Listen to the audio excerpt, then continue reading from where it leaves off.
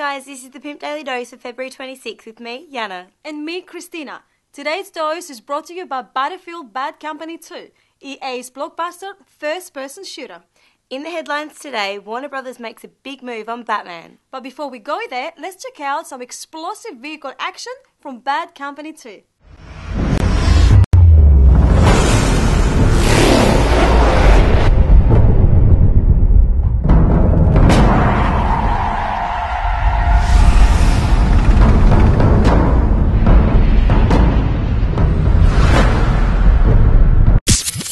It's time to check out the feature that really sets Battlefield games apart, their vehicles. In Bad Company 2, they have tweaked almost every vehicle.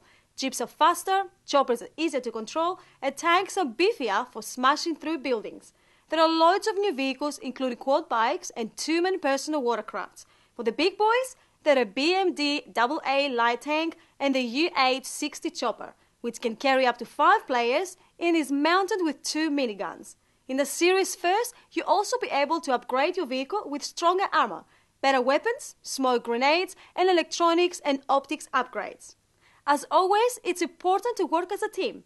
There's nothing easier to pick off than a sitting duck tank. Battlefield Bad Company 2 is available from March 2nd in the States, March 4th in Australia, and March 5th in Europe.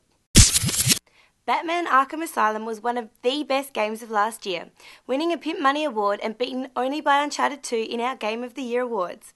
Turns out Warner Brothers were equally impressed because they've just bought a majority share in the game's developer, Rocksteady Studios. With number 2 on the way, it'll be interesting to see if this has any impact on development. Hopefully this also means they'll get a shot at some more DC comic games. Shotgun playing Wonder Woman.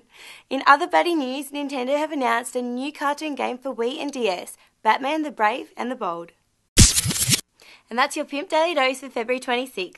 Before we go, there's a bunch of DLC for Borderlands, Bioshock 2, Army of Two 40th Day, Major League Baseball 2K10 and Perfect Dark in HD coming soon. Check out www.pimp.tv for more details. Tomorrow we are looking at the single-player campaign for Bad Company 2. See you then!